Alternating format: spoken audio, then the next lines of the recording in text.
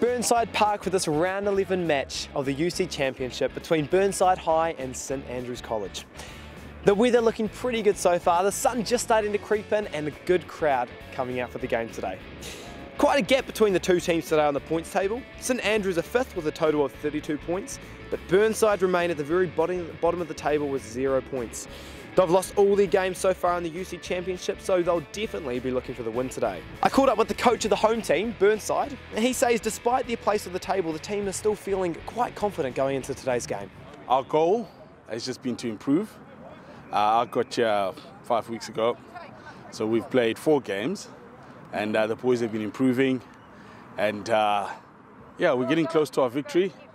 Maybe with the inspiration from the British Lions, believe it or not, because they've really revolutionized the game, that rush defense. So, you know, we want to, last week we tried it and it worked really well, but the main focus has been to make sure that our defense is solid and try and prevent tries scored against us.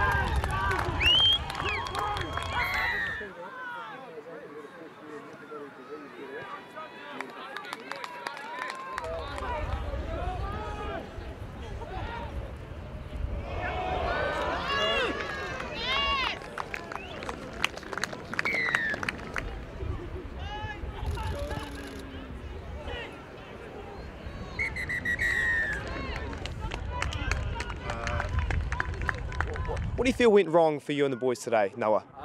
Yeah, just same as most weeks. We get into our footy. Those first 10 to 5 minutes usually go pretty well, and then the mistakes just start to unfortunately unravel. And it's just a matter of kind of fixing those little mistakes in our game. And I say we'll be on our way to being a decent side in this competition. Now, Shiloh, coming off a good win today off versus Burnside, your set pieces and scrums were looking really tight. Is that something you worked on throughout the week? Yeah, I think the good set piece is the foundation for most good teams. So yeah, we work on that quite frequently, and it was good to see that we could put it out on the field today.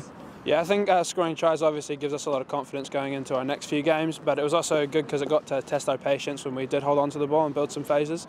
So yeah, really happy with the result. And that's the match this week at Burnside Park, round 11 of the UC Championship. Burnside unfortunately not getting there today, St Andrews beating them 50-20. Thanks so much for watching. We'll catch you the week after next as it's the school holidays here on the Social Footy Show, with thanks to the Mainland Foundation.